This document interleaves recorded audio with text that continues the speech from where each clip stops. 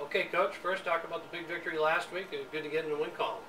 Sure is. We had a tough start to the season, so getting that first win always feels good, but it's also a good confidence builder moving forward. Talk about the rushing effort by your team, not seen in Holy Cross history since 1983. Yeah, it was. It's always nice to be able to rush the ball. If you can do that, as a coach, that's always going to be your first choice. Even with some of the good passing teams we've had over the years, it was something that we always aspired to do. We couldn't do it as well as we wanted to at times. So, we just found out fairly early in the game that we were running the ball well. We were blocking very well up front. Our receivers were doing a good job on the perimeter. So we mixed it up with the inside and outside type runs. We're running some option to loosen them up and then jamming up some inside zone and counter plays inside. And it really seemed to be working quite well, and we stuck with it. Now, and you just touched upon it, something that you guys have tried to, aspire to be a better rushing team over the years of your tenure here, over 400 yards rushing. So does that change the mindset, or is it still a game-by-game principle here? I think it changes the mindset. It gives us, the coaches and the players, a lot more confidence that we can actually do that. Central Connecticut was one of the smaller defensive fronts that we'll face. However, they were also packing the box with their secondary, so they challenged us with numbers that way.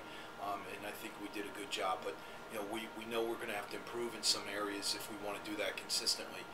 But I think it'll give us some confidence that we can do that moving forward. All right, how about your mindset overall as you return home at 1 and 2 as opposed to 0 and 3? A huge difference. It's like I said, a much-needed win, a confidence builder, and something that just changes the atmosphere around the program. The doom and gloom is gone, and some of that joy you have playing the game of football is back. It's not just the daily grind.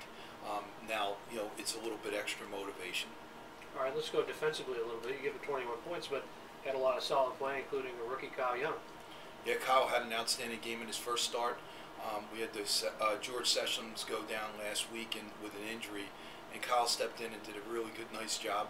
He still got some things to improve upon as well too, but I think it was a great start for him. He was Patriot League Rookie of the Week. He had 10 tackles in his first performance. I'm not sure many people can say they could do that.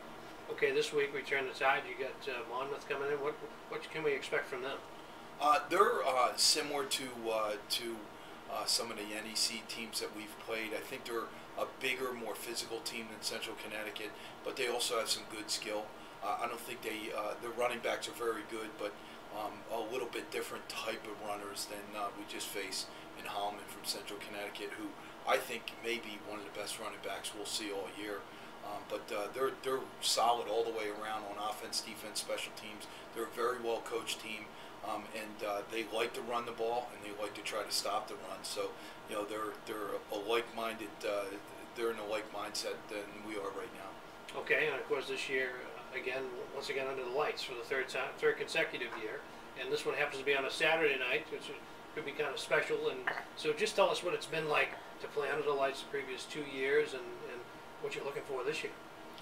It's always a more electric atmosphere under the lights, as you know, and I think there's your chance of better attendance increases with all the different things that are going on during the day. We're doing a 6 o'clock start for young families, so it doesn't get too late for them. But I think it's plenty late enough for most of the Saturday afternoon activities to be over. So I think it'll be a big crowd. Just playing under the lights just has that atmosphere, that electric feel to it. And the last 2 games that we've done that have been great games and a lot of fun, a lot of excitement. And doing on the Saturday this time, I think will provide even a bigger opportunity for a bigger crowd. Okay, and of course one other aspect is some other Crusader legends being added to the Ring of Honor, and just talk about how special that is for them and also for the school to recognize what they did for the program. I think it's a real special night. You're bringing back some Crusader legends that, names that people, know from the past, and, very successful alumni. Their families and friends and teammates and classmates will all be back, and I think a lot of the Worcester community knows some of those names, and, it's a real special honor for them. So I think there's a big draw for that as well. Okay, and finally, let's just talk about a little bit about a health update. Where do we stand at the quarterback position, the health of all your quarterbacks there? Quarterback finally is really come back. Stephen Elder is full go now. Ryan Lachlan is as healthy as he's been all year, so that's a nice situation to have. Both were hampered with injuries early in the season, so I think we'll be as healthy at the quarterback position as we've been all year.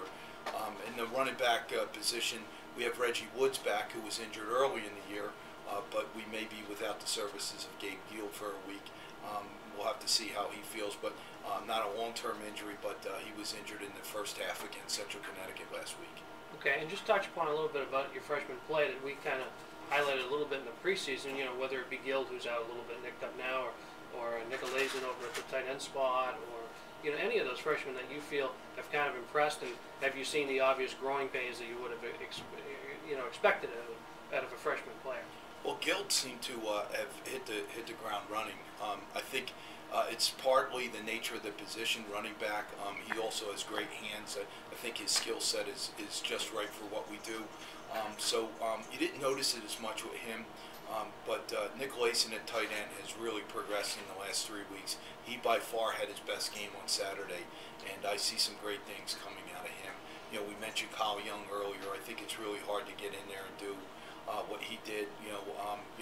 Especially for a guy that was a quarterback in high school. So it's a completely new position, but his athletic ability showed through. And we've had probably another 4 or 5 guys play in games in different capacities on special teams or getting in offense and defensive plays. So it's pretty neat having some young guys and that young talent get on the field and contribute to the success of the team.